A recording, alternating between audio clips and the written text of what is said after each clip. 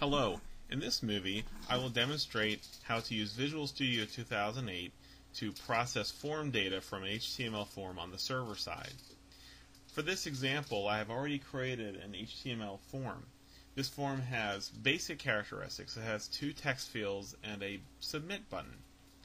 On the code side of this form, you can see that it has a form element that defines a post method, meaning that we will actually send encoded form data instead of values in the URL itself, and that the form data will be sent to a server-side page called processName.ASPX.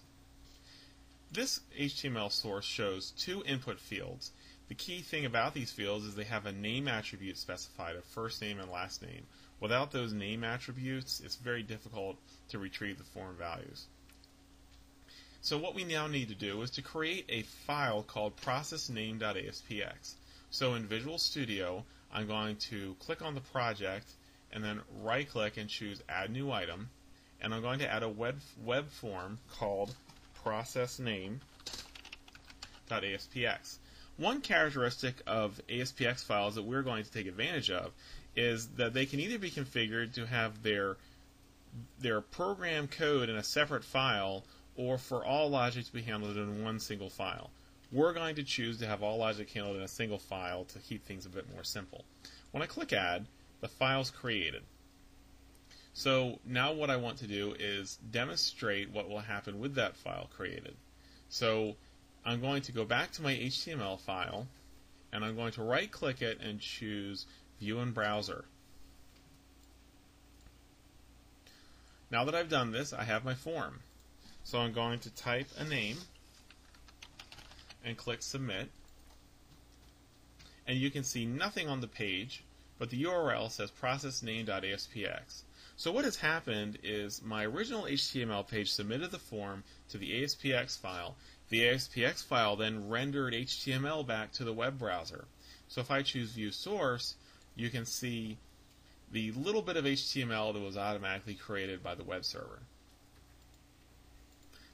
Back in Studio, what I want to do is actually display the first name and last name values on the web server side.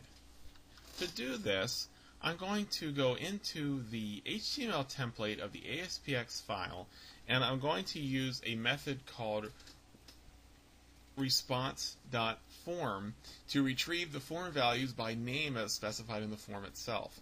So to do this, I simply type Well, first I have to also write the values out to the page. And to do that, I need to work within a special area of the page that's designated as server-side code. You do this by using a less than sign followed by percent as the beginning, and a percent followed by greater than as the end of the zone of the file where you'll work on the server side. I'm going to use a special method called response.write. And whatever you type in a response.write will appear literally on the page. So what we'll put here is, this is my content. Now, when I view the form in the browser again, enter some data, and click Submit, we see this is my content because that's what we've instructed the page to write. So what we want now is to actually show the variables that were received. So I'm going to put response.write request.form first name, because that correlates to my HTML form's first name input element right there, first name. So ASPX, we're writing it out again. I actually need two parentheses because I have request.form needs a parenthesis, as does response.write. So now when I view my form in a browser, I'm going to type a first name and a last name, and we can see Bob came across.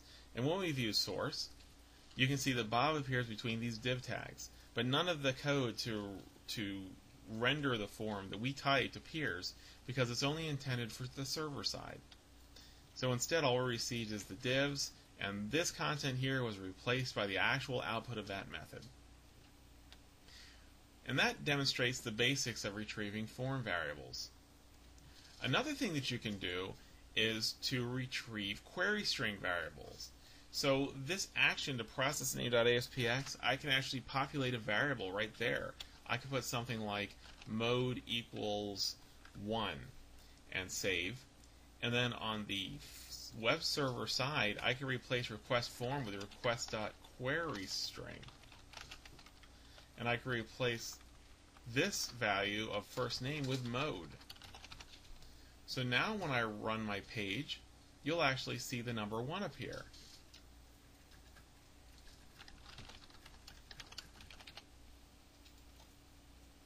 And again, this is simply because we're retrieving the URL QueryString variable instead of the form variable. It just shows some of the variety of ways that you can retrieve data in a web server form.